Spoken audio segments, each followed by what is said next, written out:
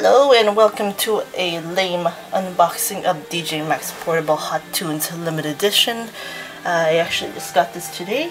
I got it from Play Asia and it cost $99.90 US, which is essentially $100. I'm just gonna give it an open here. Hopefully I don't wreck it. And this time it wasn't banged up in a corner like my Quattro was.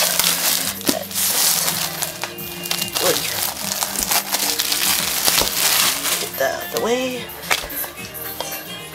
And this is a slip case. Take that out. Actually, yes, it's a little weird way of spelling Hot Tunes down there. Ooh, it's taking longer than it should. Can't really see it there, but it's the logo there of a DJMax Portable Hot Tunes engraved right into this wooden case. Just open here. Oh my gosh. Okay. Oh, this is what it looks like in the inside. Got the oh, I guess that's where the UMD is. And you got the CDs of the soundtrack, Hot Tunes Disc 1, Disc 2, and I would think that tiny little thing down there, oh yeah, it's the piano collection. I can't see it in the glare. Okay. Get that out. Yes, that's actually where it goes. It's that game. Gosh, there's so much glare. Okay. Gonna open this up.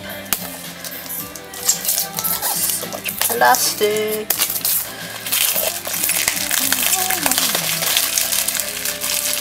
I was actually on the fence on whether or not I want to buy this, considering I have Portable and Portable 2 and DJMax Fever, but I figure, hey, it's another limited edition, why not? And this is what it looks like in the inside.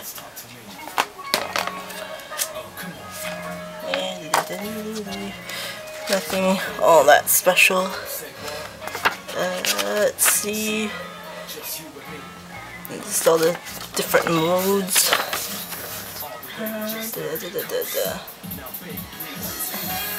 Yeah, the only thing that seems to be sort of new is the little weird 4-button light tunes there.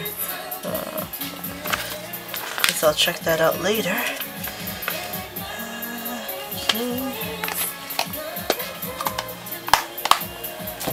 I wonder if there's anything under here. Aha! There is something underneath. Ooh, it's a little. This is the. Says. I guess this is for the soundtrack or something. Or no, actually, it really is what it says there. Performance indicator. You can log your scores and how well you do and all that stuff. But let's just take a look at what's in here. It's like 2 posters or something or rather.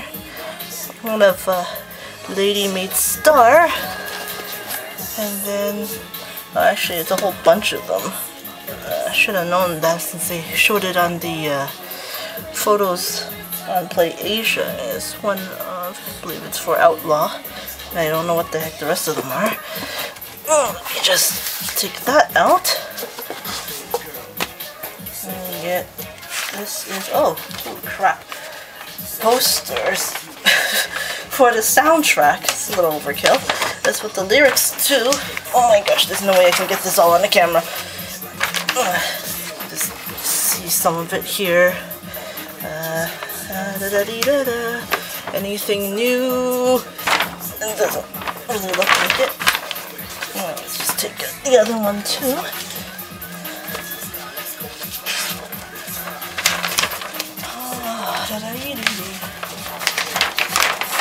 Okay, there's another one here. Oh, maybe I should just. This is what it looks like. The title. Let's back it up. one of the less extravagant limited editions. Well, in my opinion. Let's see, nothing else at the back here. No, I guess that was it. Whoops.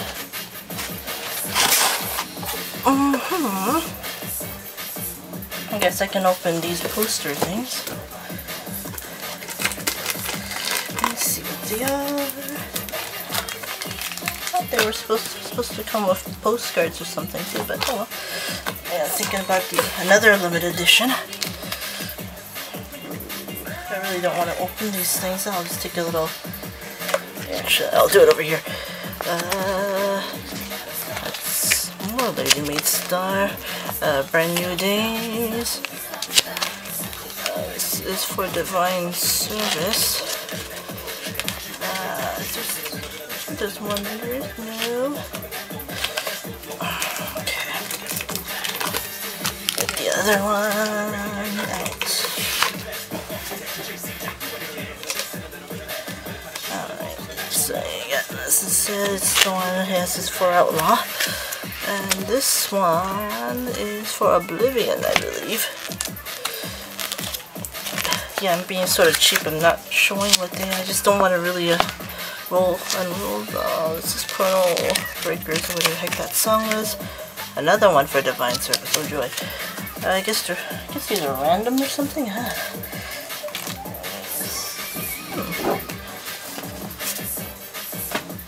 Just kind of looking around here. There doesn't seem to be anything that indicates what's supposed to be included with this thing. Yeah, well.